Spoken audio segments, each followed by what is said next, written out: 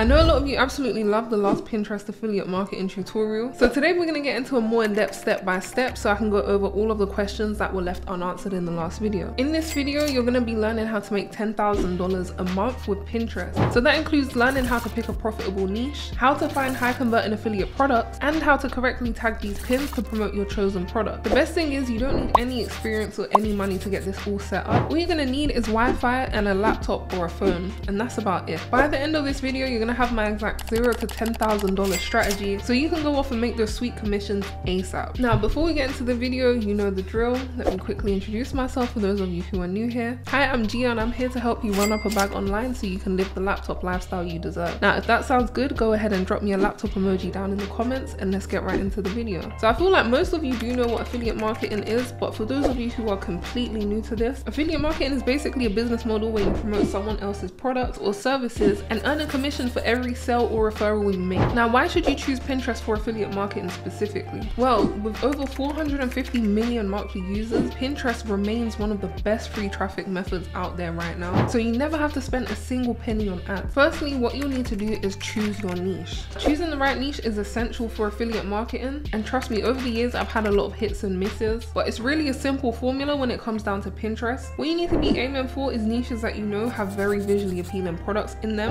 And what I mean by that is things like, let's say, fashion or interior design or food or even fitness. Basically niches that you know you can collect aesthetic images to promote your product. To give you a real life example, because a lot of you have asked me why I don't actually have a finance-based Pinterest, and that's simply because there weren't that many people that were turning to Pinterest for finance advice, so it was a lot harder for my pins to go viral, and when they did, they barely got any conversions. At this moment in time, my top performing Pinterest accounts are in the lifestyle and the home decor niches, and these two accounts alone are exactly what got me to $14,000 in 1 month. Once you've decided on a niche, you need to find good affiliate products. I know one of the main questions that was asked the most under my last video was what affiliate program specifically to sign up for, and I honestly can't tell you because it really depends on your niche. This is where you're gonna have to go off and do your own research to find the top affiliate programs in your chosen niche, because there's significantly better paying programs than the Amazon partner program, for example. Now, you can find products on affiliate marketplaces like ClickBank or Amazon, or what you can do that I personally recommend is you go on Google and type in best affiliate programs in your chosen niche. So you actually have to go off and find that yourself, which, like I said, can be done very quickly with a Google search. And to clarify, you get these links from these platforms that you signed up for. So if you decide that you want to promote a product that's on Amazon, you would sign up for the Amazon affiliate program, and the Amazon affiliate program is where you're going to be generating your link that you can put on your Pinterest, and also this is the platform that you're going to be getting paid from. This goes for any other platform that you decide to sign up for, so make sure that you put in your bank details or your PayPal so you don't miss out on a payout. Obviously, they're not going to take your money, they'll just hold it until you add your bank details. But yeah, once you find some products that you would like to promote in your niche, whatever program they might be on, you'll want to generate the links and put them to one side for now, so you can move into optimizing your Pinterest account. Now, having a good Pinterest account is important because while people still buy products without ever actually seeing your page first, you do still want to build a following, and in order for people to follow you, they need to like what they're seeing. Now, before any kind of customization, you want to make sure that you switch over to a business account if you haven't done that already, and you can do this in the account settings. Now, from here, you want to add an image or a logo related to your niche as your profile picture and your banner. Everything has to look nice and cohesive, so you can quickly design this on Canva or Kittle using the pre-made template. Try to stick to one aesthetic or one color palette for your profile picture and your banner, and definitely if you happen to use a logo or you have text in your banner, make sure that you're not using more than 3 fonts because then it will look very messy. A pro tip as well is to revamp the name. Pinterest themselves will assign you with a username that will look something like this, so you want to go back in and come up with a name that doesn't have like numbers or weird letters in it. And for your actual name, you'll want to add some keywords. So for example, with a brand new Pinterest, I'll put Glowithgia and then digital marketer or affiliate marketing or keywords that are actually searchable.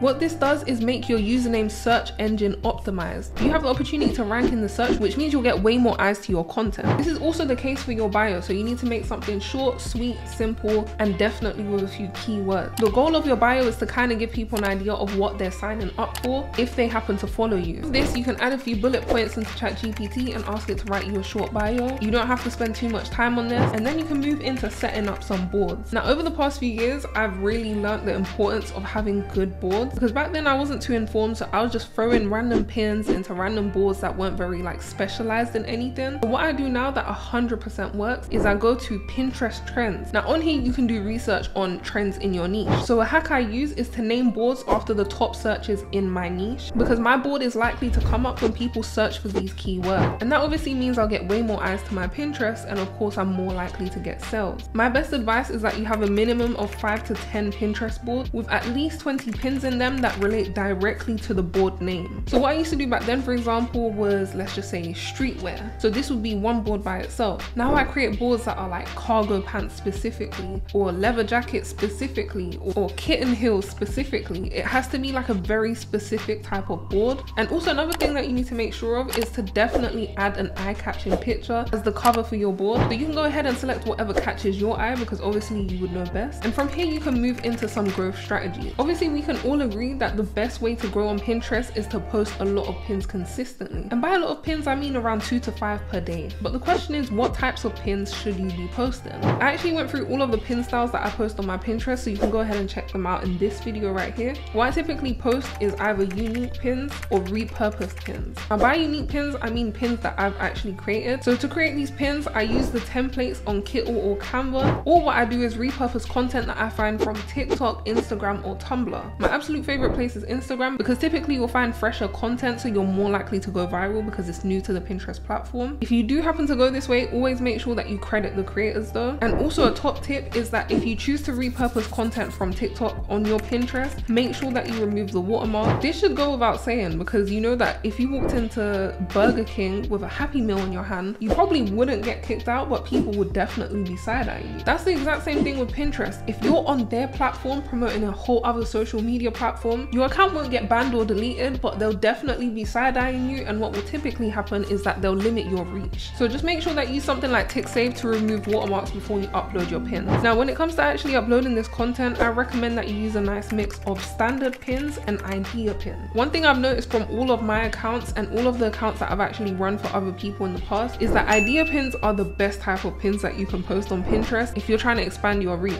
So definitely put a lot of focus on those. Idea pins are definitely what got me the most amount of followers and views to my account. Keep in mind that with standard pins, however, you have the option of tagging products and adding your custom links to them. So these pins are basically going to be your money makers. To give your standard pins the best chance of going viral, I recommend, and as long as this is definitely going to increase your reach, that you describe everything that you're seeing in the content. So as an example for how I would tag this pin of me on holiday is I would describe exactly everything I'm seeing in the picture, like I said. So there's a knit dress, the knit dress is orange, there's braids, it's an aesthetic nature shot, and so on. You get the gist. Now the reason why I do this for, I would say all, but that's not true, sometimes I do get lazy, but the reason why I do this for most of my pins is because you have to understand that Pinterest is literally just a really good search engine. So if people type in knit dress, I'm likely to show up. If they type in orange knit dress, I'm likely to show up. If they type in nature aesthetic, I'm likely to show up. And the great thing is I'm not just likely to show up on Pinterest itself, but also Google, because Pinterest images actually do show up on Google search when you click on images. So you're literally maximizing your exposure. Because I know that the main thing that I would have been promoting in this pin would be orange knit dress, I would add my custom affiliate link for the orange knit dress, and I would put in the description that there's a link for the orange knit dress in the pin. So if people come across my pin on Pinterest or Google from them searching knit dress and they see that my link is there and then they go off and buy it, I make a commission off that purchase. Now this actually leads me perfectly into the next part, which is where you're going to learn exactly how to add your affiliate links to your Pinterest so you can make some sweet commission. So there's 3 ways that I go around putting my affiliate links on my Pinterest. So one way is I always have a link in my profile. Now this link is either a landing page or a beacons link or Linktree or something like that. This is where I direct people to the top products that I'm trying to connect them to. The good thing about having a landing page in your profile is that you can collect your potential customers' emails so you can reconnect with them in the future. And I 100% recommend it because I've made a lot of back-end sales from my email list. So to help you out here, I have actually created a landing page template that you can go ahead and claim down in my description. It's 100% free and you also get a free trial to Blockly. But yeah, the second way that I sprinkle my affiliate links into my Pinterest, and it's the exact method that currently generates me the highest conversions, and that is whenever I upload a pin, instead of adding the affiliate link right here, which is what everyone does, I will tag it using this tool right here. So the affiliate product will literally show up on the pin. This is going to minimize the steps between the potential customers and the product, because understand that the more steps someone has to take, the less likely they are to make that purchase, because then they'll have the time to reconsider and think, you know what, do I really need this? And that's why so many of us are impulsive spenders, because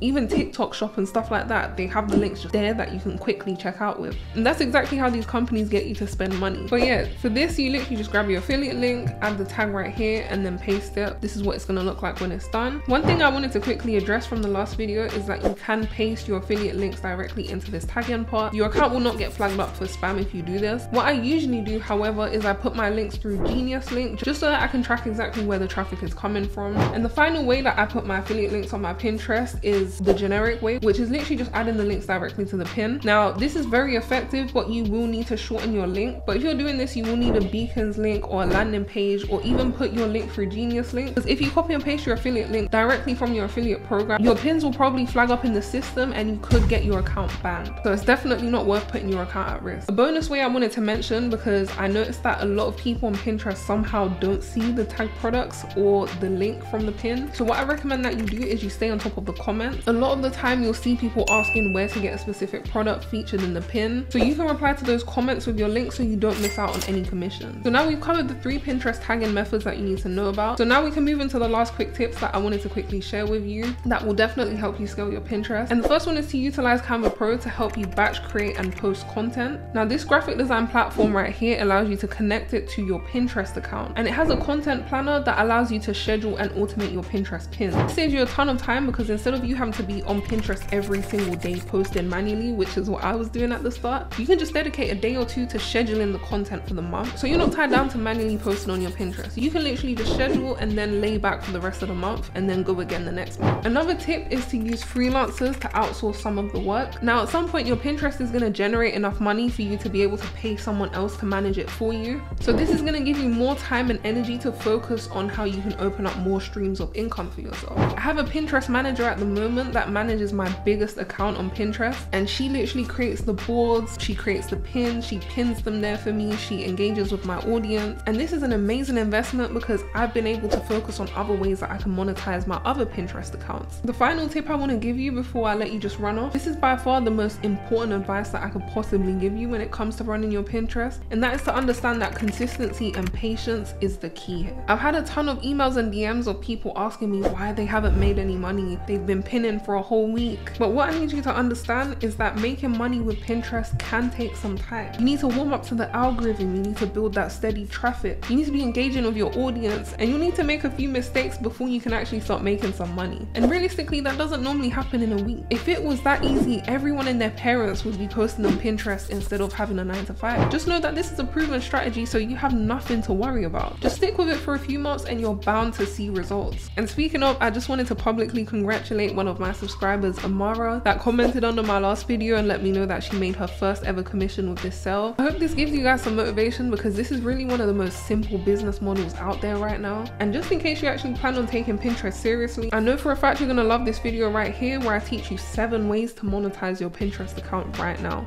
as a complete beginner. But yeah, that's all from me. If you enjoyed the video, please hit that like and subscribe button. Peace and love, and I'll catch you in the next one.